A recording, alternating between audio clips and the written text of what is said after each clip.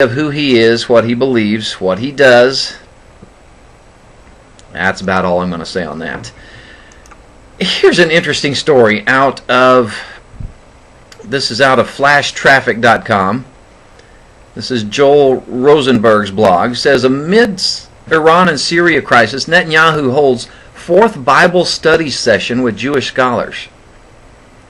Yeah, I'm not going to read this whole story. In fact, I'm not going to read it at all. But here is a leader of a country who holds a Bible study with his Congress, his Knesset, his leaders. He holds a Bible study. Says he's gotten very interested in the Bible lately. You know, I sure hope he gets a little bit to the right of Malachi and reads some of that New Testament. I know a lot of Jewish people like to stay in the Old Testament. You know, the Torah, the first 5 books of the Old Testament, plus Isaiah and the Psalms and Proverbs, Ezekiel. Hopefully he'll open up to Matthew, Mark, Luke, and John, get into those and study those as well. But isn't it refreshing to hear a world leader, someone running a country, holding Bible studies? Wouldn't it be so awesome to have a God-fearing president in America that would do the same, instead of mocking the Bible and making fun of it and making fun of those who follow after it while he praises the Quran? It's like backwards world we're living in. Here's a story out of Religion Today headlines. Damascus pastor says 40% of his congregation has fled the country. A pastor in Damascus paints a sad picture of the situation in the Syrian capital, Charisma News reports. The situation is very grim, said Pastor Edward. There's a deep sadness and much stress and anxiety. According to the pastor, approximately 40% of the members of his church have left the country since the civil war in Syria started 2.5 years ago. Everybody calls it civil war except for Bashar al-Assad. I'm just curious what it really is now. I thought for sure it was a civil war. He said it's the reality churches in Syria now face. People that have financial means and contacts abroad have left the war-torn country. He knows in his church some members are still waiting for the opportunity to leave Syria. He says it seems there's no end in sight. Christians are like all other people, concerned for their safety and the future of their children. The income in Damascus is worth less and less as the Syrian pound lost 75% of its value, which has caused huge inflation. People are suffering economically and they're traumatized emotionally. Let me just reiterate. People in Syria need our prayers. They need our help. We need to do what we can. Here's a story out of the Washington Examiner. It's a poll. It says 57% believe in the devil, 72% for blacks, and 61% for women. A majority of Americans believe in the devil, especially blacks and women, according to this poll about exorcism. Republicans said the devil exists more than Democrats, 65% to 55%. What else did it say? It's mostly a Christian fear. While 8 in 10 Christians believe in the devil, only 25% of Muslims and 17% of Jews do. Really? Because when you mention the fact that Muhammad was tricked by the devil in that dark cave, that was really the devil in disguise, all Muslims will respond to me with, oh no, they talk about running from the devil or fearing the devil, what you do about the devil. But this says only 25% of Muslims believe in the devil. Isn't it interesting that he's actually the one they serve? Are you wearing the full armor of God? We're getting right into the Word today. Let's go to, where are we going? Let's go to Ephesians 6, verses 10 through 18. You know this passage. Finally, my brethren, be strong in the Lord and in the power of His might. Put on the whole armor of God, that you may be able to stand against the wiles of the devil. For we wrestle not against flesh and blood, but against principalities, against powers, against the rulers in the darkness of this world, against spiritual wickedness in high places. Wherefore take unto you the whole armor of God, that you may be able to withstand in the evil day, and having done all, to stand. Therefore stand, having your loins girded about with truth, and having on the breastplate of righteousness, and your feet shod with the preparation of the gospel of peace. Above all, take the shield of faith, wherewith you shall be able to quench all the fiery darts of the wicked. And take the helmet of salvation, and the sword of the Spirit, which is the Word of God, praying always with all prayer and supplication in the Spirit, and watching thereunto with all perseverance and supplication for all saints. This is probably the Bible's most complete and comprehensive teaching about the resources that believers have to overcome evil and the devil and the enemy. You know, there's spiritual forces lurking behind all these conflicts, and trials and tribulations and temptations that come our way. So you shouldn't attack the people that are manipulated by evil, but focus directly on the evil itself, the one causing the evil, the one directing it. Rely on truth of God's Word. Stand on His promises. You've got faith, and there's power in your testimony. There's wisdom in God's Word, and there's power of prayer. We have so many weapons against this evil that comes against us. So when all these things are mobilized, evil succumbs. God wins, and you win. The devil will flee when you stand on the promises of God. You know, there's a lot of stress in the world today. I've noticed it's everywhere. Everywhere. There's a lot of stress. You know, God has a stress remover. Stress it's a killer. We can't get away from it. We're surrounded with all kinds of stressful situations in our daily lives. The question is, how are we going to handle it? How do you handle it? You know, a lot of people turn to alcohol and drugs and medication, sex, gambling, money, stuff, things, but none of that stuff brings relief from stress. They might be a temporary method, but none of these are really truly effective. I think the ultimate solution only comes from God, and He gives freely to everyone who asks. I know this works myself because I've experienced it many times, actually quite a lot lately.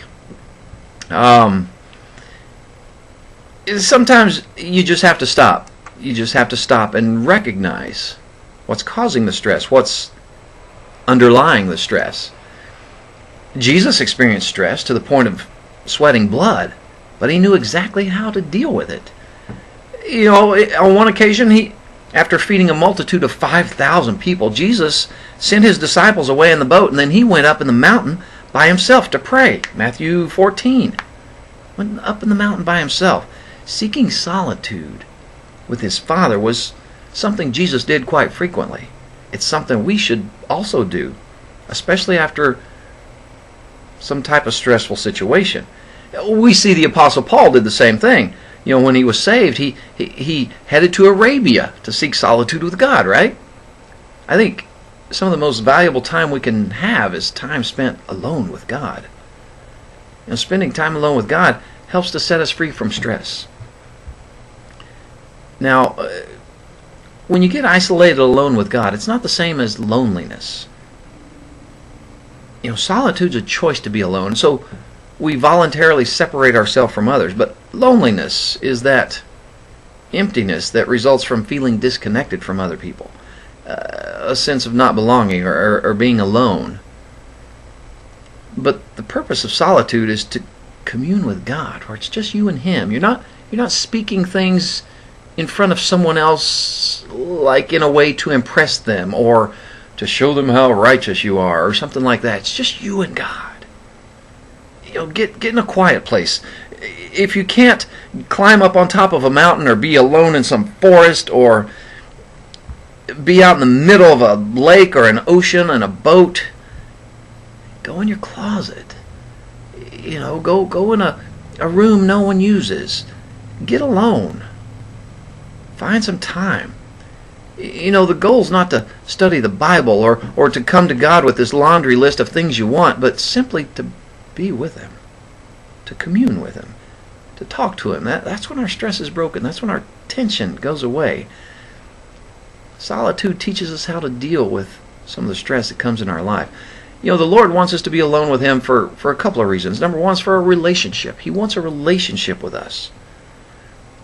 He created us in His image because He wanted to have a relationship with us for all eternity. Genesis 1:26. You know, nothing else in God's creation has this privilege of being made in His image. Think of all the millions of animals and birds and fish and bugs and insects and other creatures on this earth. Only man was made in the image of God. And it's not because God has 2 arms, 2 hands, 2 eyes. The Bible says God is spirit. But Father, Son, Holy Ghost. And these 3 are one. 1 John 5 verse 7 tells us. We have a mind, a body, and a spirit. He's 3 parts. We're 3 parts. It goes much deeper than most people think. But, I mean, God loves us so much, He sent His Son Jesus to die for us, to break that barrier of sin that separates us from God, so that we can have fellowship with Him through the work that Christ did on the cross. But so many Christians don't seem to have time for God these days. Yes, we're busy, and yes, life is stressful, but you have to have your priorities in order. God should come first. God's up here. Sadly, so many people put God down at the bottom only after they've taken care of everything else. We need to restructure our priorities. Another reason is because it's preparation. You know, when we get alone with God, that's preparing us for the days ahead. You know, that's why we should be beginning every morning with time alone with God. You know, even if it's just a few minutes while you wake up, you're laying in bed, and you know, maybe looking up at the ceiling, say, God, thank you for this day. Thank you that I woke up today. Use me today for your glory. You know, ask Him. Say, put someone in my path today that needs to hear the good news of the gospel of Christ. You know, reading the Bible and spending time in prayer are very important, but the purpose of solitude is to experience God's presence, to be still and know that He is God, to listen for that still small voice. He can reveal Himself to you in some very incredible ways. How do we experience this kind of solitude? Well, open God's Word, focus on Him. Eliminate distractions. You know, some of the benefits of this alone time, it helps to make our days more fruitful. We're able to accomplish more when we start out with Him, when we're based on His Word, when we're grounded, when we build upon the rock that is Jesus Christ. It repairs damage. You know, after a long, hard day, when you just can't seem to take it anymore and you're shouting, Calgon, take me away, God will refuel you. He will re-energize you. He'll help you with the troubles, the anxieties that you feel. He equips us to face the tough days. Time alone with the Lord will help you start your day right, give you confidence and assurance of His presence. It might create a surprising moment. He may unexpectedly answer a prayer you've had. It helps to strip us of pride. In God's presence, we recognize His holiness, His perfection, His power, and we understand how extremely lowly we truly are. Protects our health. You know, stress affects our bodies, damages our health. So, when we have this solitude with the Lord, it releases our anxiety so we don't have to suffer. It makes a difference in our relationships. You know, when we've released our stress with God, our relationships with others improve. You know, Jesus said, love the Lord your God with all your heart and all your soul and all your strength.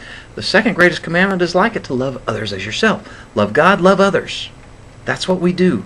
It gives us peace and joy. It gives us a greater strength from the Lord. When you're grounded in the truth of God's Word, you feel like you can take on anything. It produces a greater trust of God in our lives.